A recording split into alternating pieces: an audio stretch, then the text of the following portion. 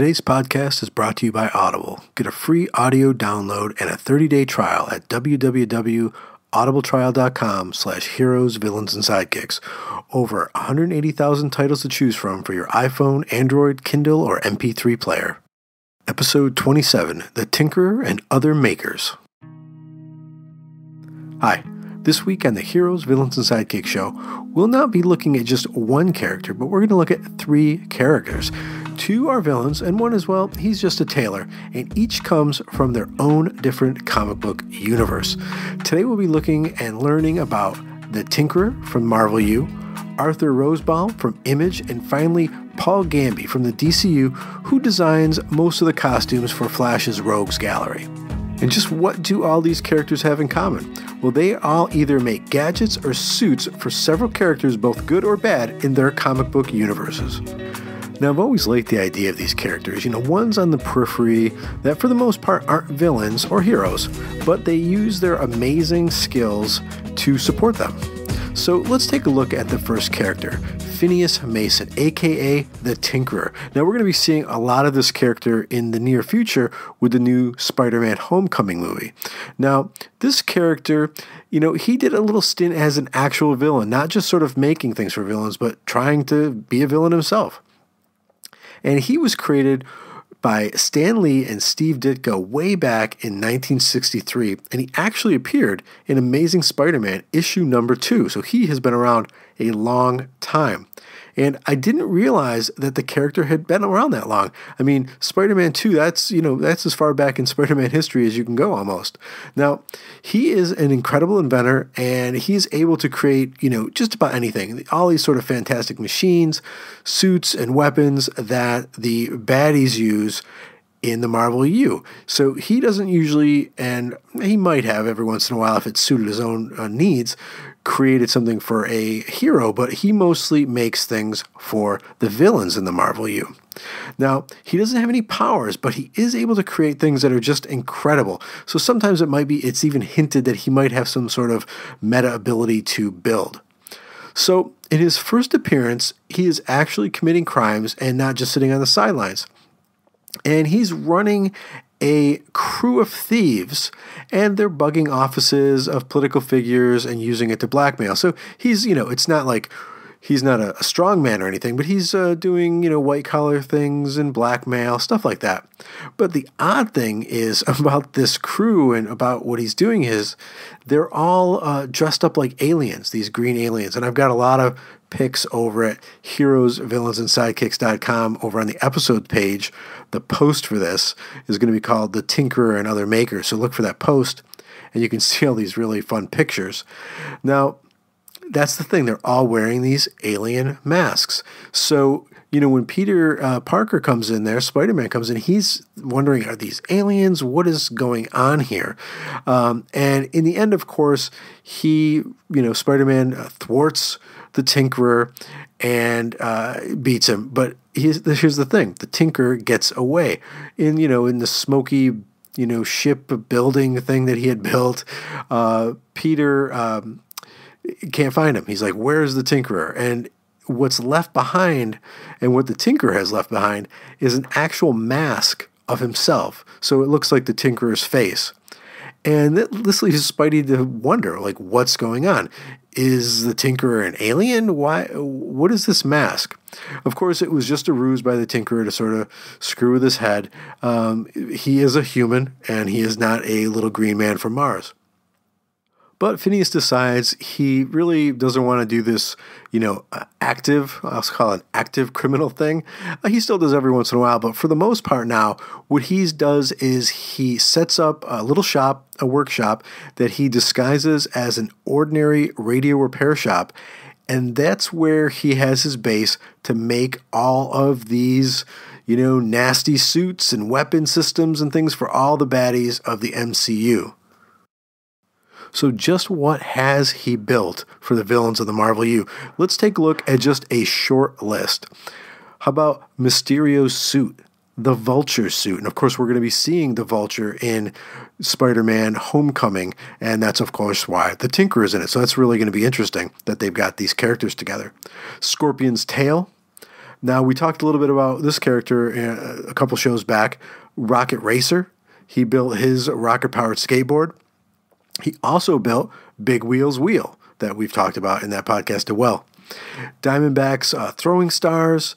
And at one point, Spidey even had to recruit him to rebuild his Spidey-mobile. Now, I should do a show just on the Spidey-mobile because I love that thing. And so that's just an abbreviated list of some of the things that the Tinkerer has created in the Marvel U, making him one of the original makers of comics. One thing that's also neat about the Tinkerer is he's not just a genius when it comes to creating things, he's a very shrewd businessman. Now, for example, when Killer Shriek showed up to pick up his new weapons, his new weapon system in his suit, he of course decided he didn't want to pay. Now you've got to think this is going to happen. You're making deadly weapons for bad people.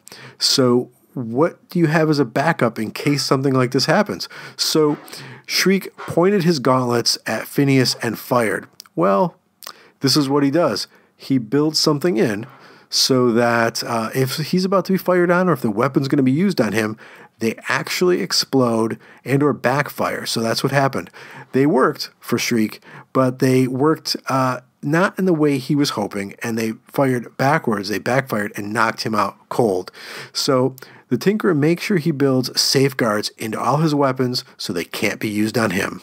And let's take a quick break and get a word in from our sponsor. For you, the listeners of the Heroes, Villains, and Sidekicks Show, Audible is offering a free audiobook download with a free 30-day trial to give you the opportunity to check out their service. Now, I've been using these guys for a while. I've got a decent commute, so I love to listen to audiobooks. And I've been talking about this one a lot, and I actually just listened to it again. Maybe not the whole thing, but I definitely listened to pieces. And since we're talking about a Marvel maker first, I could definitely suggest you listening to Marvel Comics: The Untold Story. It is just, it's fascinating. Some of it's heartbreaking to hear, maybe how some of your idols and your childhood idols growing up, what they were doing and what they were thinking when they were creating the things that you were reading. But it is just an awesome book. So head over to Audible, and of course, if you use the link that I'm going to give you in a second, you can download this audiobook for free. So here you go. To download your free audiobook, go to audibletrial.com/heroes, villains, and sidekicks. Again, that's audibletrial.com/heroes, villains, and sidekicks for your free audiobook and your free 30-day trial. Now back to the show. So the next character in our little maker fair is Arthur Rosebaum from the Image universe.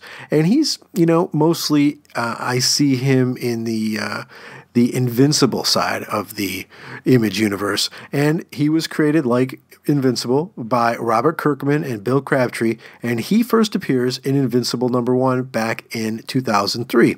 Now, Art is more of a tailor, really, and he's actually just a regular tailor, but he also has a side business in his building in the basement. And he doesn't really build gadgets and whatnot. I think he does do some accessories, but he is mostly a tailor who constructs suits that can withstand the damage that a super will inflict on them.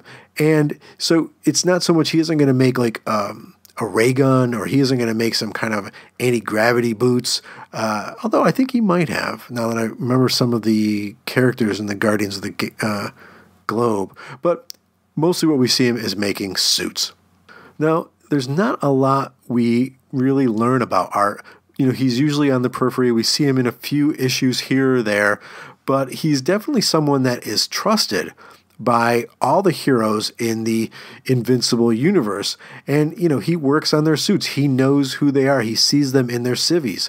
I mean, we first see Art in the first issue of Invincible, where Nolan Grayson, a.k.a. Omni-Man, and his son, Mark, a.k.a. Invincible, go there to get a suit when Mark's powers manifest. So Mark's powers manifest. He decides he is going to go out there and fight crime. He does a little makeshift suit out of like a handkerchief and some shirts and a weird shirt and stuff. And again, the page for this is up over at the site, heroesvillainsandsidekicks.com. It's pretty funny. And when his dad sees him in this getup, he says, "I need you to take you over to Art's."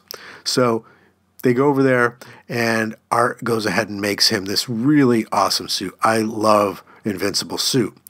Now, we don't see Art a lot in the comic. He pops up every once in a while when someone needs a new suit or Marx is trying out a new look. But we actually now have learned in some of the more recent issues that he is actually dating Mark's mom. So, he's got some, serious guts there because he's dating Omni-Man's ex-wife. And if you've read Invincible, you've learned that he's from a warlike race, even though he's mellowed, but he is, their race, the Viltrumites, are, pretty much the most powerful race in the universe. So he's got a set on him if he's going to go ahead and date the ex-wife of that man. Now, lastly, we're going to take a look at Paul Gambi from the DCU, who we see mostly in Flash comics. He first appeared in Flash 141 and was created by John Broome and the amazing Carmine Infantino. Now, this was a bit tricky for me to find a maker in the DCU that creates suits and weapons for several baddies. Like the Tinkerer, he does it for, pretty much everyone in the Marvel U. Yes, Arthur Rosebaum, a lot of people in the Image universe, and I couldn't find one sort of maker that DC had. I was thinking about Lucius Fox, but he makes things mostly for Batman and the Bat family. So I actually posted something over on Facebook and asked, who's a prolific maker in the DCU, and Shazam, someone said, do Paul Gambi. So like Art over in Invincible, Paul is a tailor by trade, and he creates and maintains the uniforms of many of Flash's rogues gallery. In his first appearance, he is discovered by Flash totally by accident. While fighting the Top, the Flash finds a boy who is delivering a package. This is after the fight. And when he looks in the box and it's a little bit opened, he sees it as a replacement Top costume, which is all wacky. It's this green and black. It's kind of neat. So he asks the boy where he got the package and is told that the tailor Paul Gambi asked him to deliver it to the address. So the Flash decides, I need to investigate this. If this tailor is handing this kid a costume for the Top, what's going on here? So the Flash goes undercover to Gambi's shop. He's sort of looking like a thug. So there he asks Gambi to make him a supervillain suit. But Gambi and the Top realize that something's up, that this person isn't on the up and up. So they actually make something to try to trap the Flash. And of course, this doesn't work.